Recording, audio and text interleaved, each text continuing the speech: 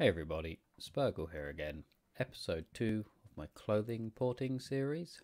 Today we're going to try and make this leather jacket that I found on Sketchfab by Kendall Rummage fit the Dayz player. I'll be using the PlayerRig.blend that I showed in the last episode. We don't need the mail, the armature or the entry, so we'll just hide them for this episode. So yeah, first thing we're going to want to do is import our model into Blender. Now the one that came with that leather jacket is a collider or DAE.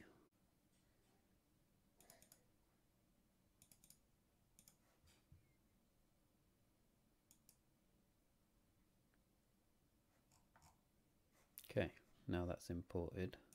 Before we do anything else, let's go save as. Put it in your project folder. I've already set up a clothes project and I'm just going to call this one leather jacket f.blend. Save that. There we go. We've already got our save. Now I've had a mess with this one already. And for ease in this tutorial, I'm going to remove the zippers and drawstrings just because I don't really need them. In a real mod it would be nice, but for this example I don't think I really need them. It'll just make it take a little bit longer.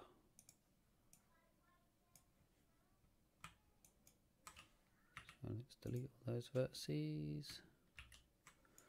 Unhide that and go back to where we were. So we're going to want to, let's just check my notes actually. We're going to want to scale this item. At the moment you can see, shift, there we go. We're messing with OB, controls are all backwards. See this orange dot? If I scale, it will scale in regards to that orange dot. So it's trying to scale right down. Whereas if I go, right click, set origin, geometry to origin, or in this case, origin to geometry. Orange dot's now in the middle of our model, and when we scale, it will scale equally in itself down to its center. So yeah, we want to try and scale that roughly to the player. Okay, so between using S to scale and G combined with X, Y and Z, you want to reposition your clothing item onto the player. Probably speed up the footage here because it can take a while. So let's go.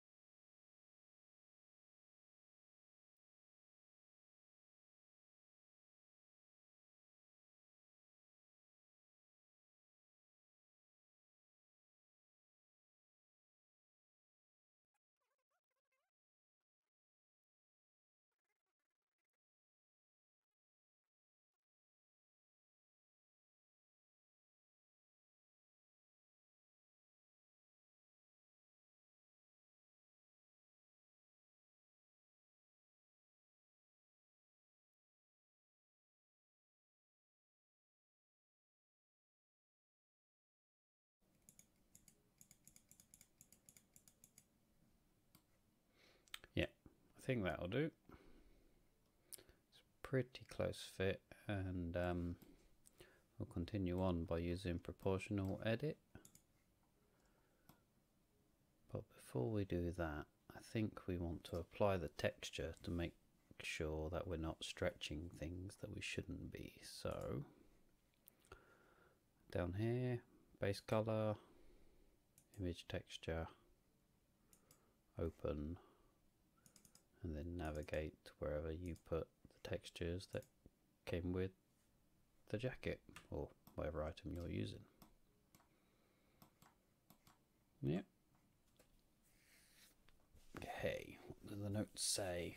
Yeah, we want to apply all transforms. So we've been doing stuff in object mode. If you hit Control A, you want to apply all transforms, all the movements and scales we just did, and now apply to the model. So when we hit Tab and go into edit mode, it's all actually where it should be. Before going into edit mode, if you go up to edit, preferences, and type in mirror, we want the mesh auto mirror tool turned on. It's just a built-in add-on. I've already got mine on. And over here in edit, select your item, go to edit, auto mirror. In the X axis, auto mirror. Now when we go tab into edit mode, it's only half the model to edit.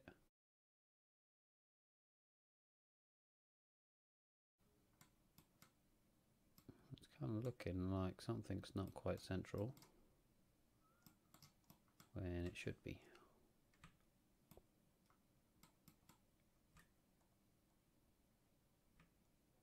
Anyway, to do the next step, we're going to use proportional edit, which is up here.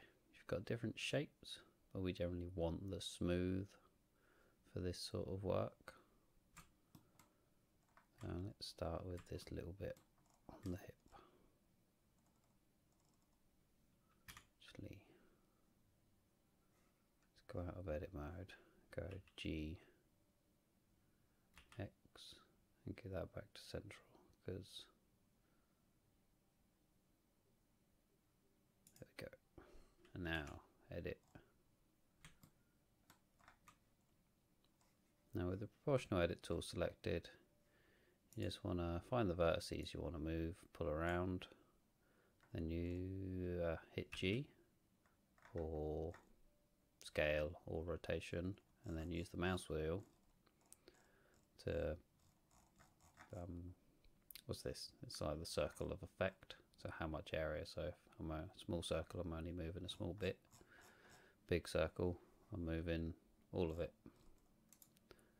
So yeah, we just want to pretty much grab that smallish area and tweak it that way a bit, maybe forwards a little bit, reduce the selection down, and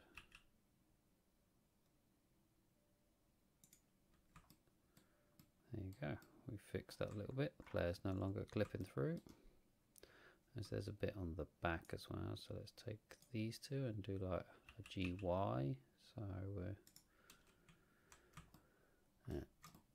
let's go into preview GY and just pull that out just a smidge so that's not clipping through. You get the idea? You're just grabbing a vertex and tweaking it little by little. Now the arms are going to be a pain, they always are. So I'll probably speed up the footage from here and we'll get back to it when we're done. Let's go.